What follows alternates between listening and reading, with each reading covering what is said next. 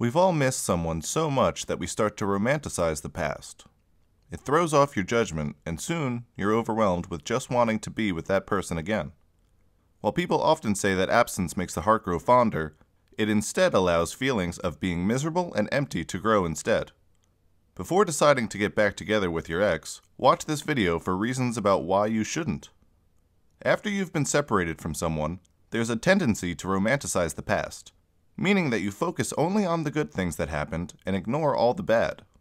By blocking out all the reasons why you two didn't work out, you're recreating a false image of that person. You're remembering somebody who didn't really exist. When you remember only the good, you no longer miss your ex, and instead miss the idea of them. For example, say you just broke up with person A.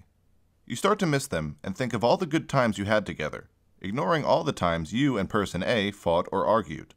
You focus so much on all the good things about person A that you've created a whole new person, person B.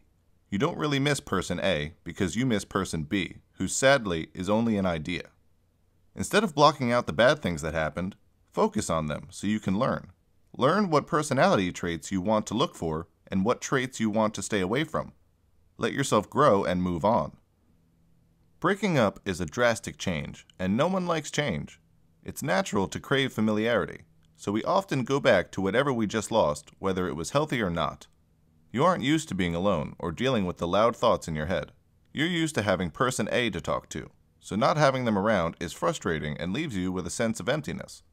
It was comforting having person A around to talk to. Why would you want to keep them away?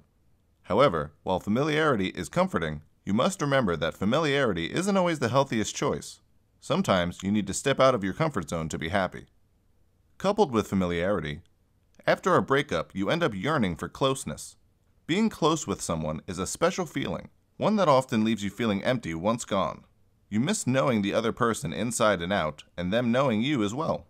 However, remember that being close to someone isn't restricted to that specific person, and being close in general doesn't necessarily create happiness.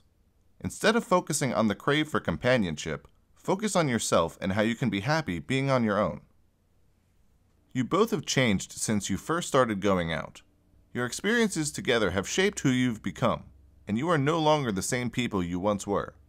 As you grew as people, you also grew apart.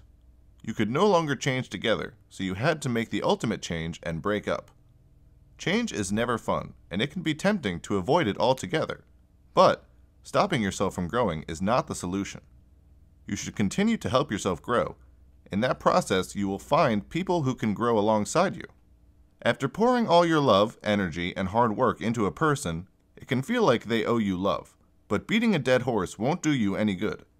You can never force somebody to love you, no matter how much you try. Human nature has us naturally rebel against force, as we don't like being told to do things. This especially applies to love in relationships. Forcing someone to love you doesn't make them love you. In the end, they may resent you, creating a larger gap between you than there was before. Don't try to force love and you'll end up being happier. Compatibility is key in a relationship, and when it's gone, there is little hope for success. When revealing yourself in a new relationship, this is when compatibility is tested and often fails. As you learn more about each other, your true colors shine and you discover whether it's meant to last or not. After a breakup, as more time progresses, it'll be easier to look back and see how you two were incompatible and are much better being separated. It can be hard to see it in the heat of the moment, but remember that it'll pass and you'll be happier being on your own. While it may seem hard to see, someone else will come along and be a much better match for you. You will have learned from your mistakes from your ex, so you know what to look for in your new partner, and you will be able to spot warning signs before they get out of hand. You will have grown as a person from your last relationship, able to handle different things. You will be able to lead a new life and a new relationship, staying on safe and healthy waters. Don't give up on love. It's out there, and you'll find it when you're ready. Remember that it's healthier to let go than to hold on to a love that isn't there anymore. That's all from us at Psych to Go. What do you think of these reasons? Be sure to subscribe for more tips on living a healthy life.